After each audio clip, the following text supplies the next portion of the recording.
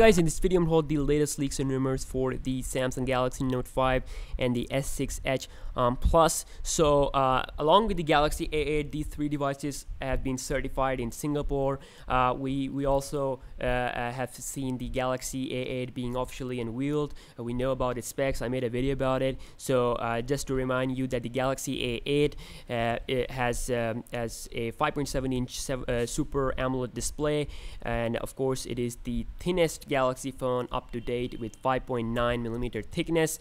Also, it has like 1080p resolution, Snapdragon 615 processor, 2GB of RAM, a really good phone to buy, and a 16-megapixel camera on the back and a 5-megapixel camera on the front, which is of course same as we have on the Galaxy S6. And then also there is a 3050 mAh battery on board to keep the lights on, and Android 5.1 Lollipop is pre-installed with the new TouchWiz on top. Now that is the stuff for the Galaxy A8, which we already know. Now the two devices along with the Galaxy A8 that has been certified in Singapore are the Galaxy Note 5 and the Galaxy S6 Edge Plus. Now both of these smartphones are going to have top shelf specs, and the S6 Edge Plus has been rumored to have a 5.7-inch screen. It's going to be a 5.7-inch version of the popular Galaxy S6 Edge handset, and both models could be unveiled during the